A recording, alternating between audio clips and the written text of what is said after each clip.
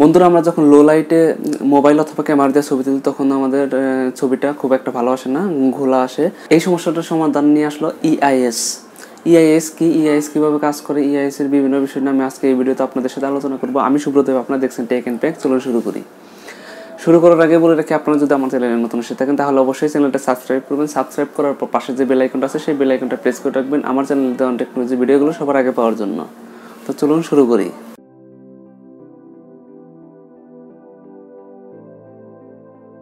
বন্ধুরা আমরা যখন মোবাইল অথবা ক্যামেরা দিয়ে ছবি তুলি লো লাইটে তখন আমাদের শাটার স্পিড কম রাখতে হয়। কেননা আমাদের যদি আমরা লো লাইটে ছবি তুলতে যাই তখন আমাদের শাটার স্পিড যদি বেশি রাখি তাহলে আমাদের ছবিটা ডার্ক আসবে বা একটু অন্ধকার আসবে। এই ছবিটাকে শার্প করার জন্য আমাদের শাটার স্পিড অবশ্যই কমিয়ে রাখতে হবে। শাটার স্পিড যদি কম রাখি তাহলে আমার ক্যামেরায় অনেক সময় ধরে আলো নিবে। যদি অনেক সময় ধরে আলো আমার ক্যামেরাতে প্রবেশ করে, ক্যামেরা সেন্সরটাতে প্রবেশ করলে তখন আমার ছবিটা শার্প হবে। আসলে যখন আমরা ক্যামেরাতে আলো বেশি প্রবেশ করাই তখন আমাদের একটা সমস্যা হয়ে যায়।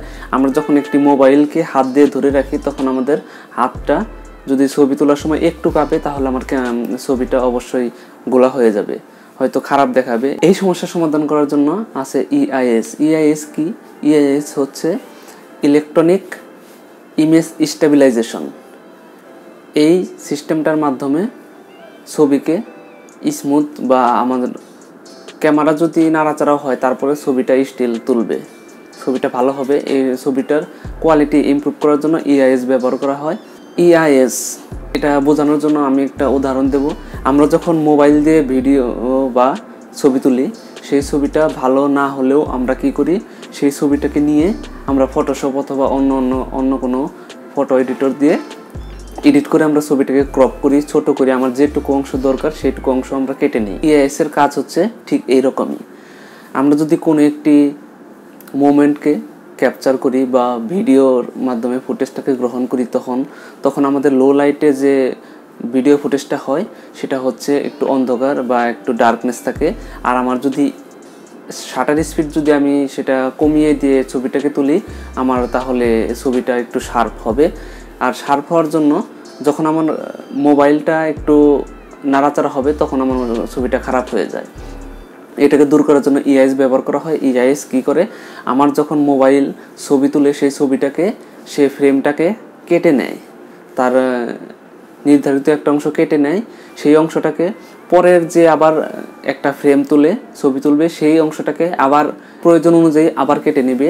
এই রকম ক্রপ করার ফলে আমার ছবি যদি, আমার ক্যামেরা যদি এদিক ওদিক নাড়াচাড়াও হয় সেই ঠিক অংশটাই কেটে নেবে। কেটে নিয়ে সে একটা স্মুথ বা একটা ক্লিয়ার ফটো আমাকে আউটপুট দেবে। ধরি আমার মোবাইলে EIS আছে, আমি আমার মোবাইলটা নিয়ে যদি দৌড়াতে থাকি বা ভিডিও করার সময় দৌড়াই তখন কি হবে, আমার মোবাইলটা অবশ্যই শেক হবে। শেক হওয়ার কারণে আমার ফুটেজটা ভালো আসবে না। ফুটেজটা ভালো আসার না কারণে আমি এই ফুটেজটাতে কিছুই করতে পারবো না বা ফুটেজটা দেখতে অনেক খারাপ লাগবে।